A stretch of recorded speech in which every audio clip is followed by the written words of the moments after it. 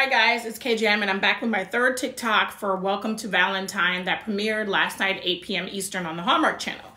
Like I said, it's Black History Month and I'm all for the diversity and inclusion. I really wanted to like this movie and this movie was horrible. So let's get into the critiques, my critiques, along with other Hallmarkies that I saw on the Hallmark Facebook channel. Like I said before, a lot of people said they stopped watching this movie 15 minutes to an hour in, didn't finish it. That sucks for Hallmark, okay? I don't know how y'all do y'all ratings, but I would imagine people watching to the very end live is pretty important.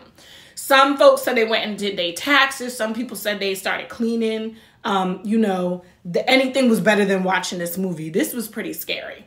Once again, people said the two leads didn't have chemistry. I completely agree. Now, there is a real Valentine, Nebraska. Some people were complaining that this was not shot in Valentine, Nebraska. If you are a true Hallmarkie, you will know that most of their movies that depict America are actually filmed in our sister country, Canada.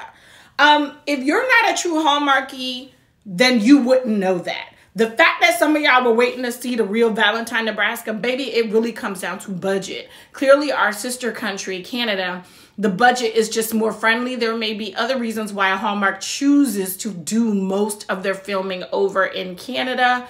But talk to your congressmen, your people, what the budget costs to keep things here in the real Valentine, Nebraska, or any town here. So boo-hoo for those of you that were mad that you didn't get to see the real Valentine, Nebraska. Now, this movie did something where they kept saying hi yas, and it annoyed the living life out of me. It has something to do with Valentine's Day, and once you're in Valentine, Nebraska, instead of hi, it's a hi ya. It was a no-no for me. Okay, it was actually pretty annoying. While it was a very beautiful cast, I literally thought the script sucked.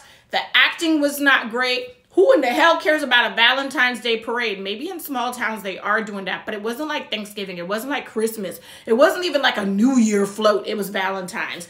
I couldn't help but laugh when I saw some guys with big hearts on their chests walking in the parade like grown men. When I say grown, like 40 and up crew with big hearts on their chest. Gotta give it to Hallmark. They're like, go big or go home. This movie really missed the mark for me, and it kind of effed up Loveuary.